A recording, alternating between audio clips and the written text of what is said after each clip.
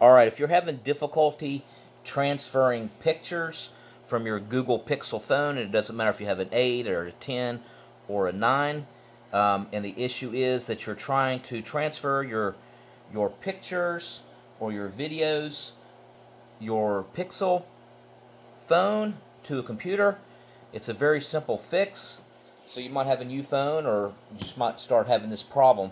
So as you can see here, when I plug in the Pixel, and all these are 2.0 USBs, but that doesn't matter. So if I click here, open device to find files, as you can see here, when I go under Pixel 8, there's no files, there's no pictures, and it says that there's no pictures. So the only thing you have to do is on your Pixel, just go from the top to your notifications, you scroll down, and from here it should be on the notifications. It says charging this device via USB. So that's what you want to look for.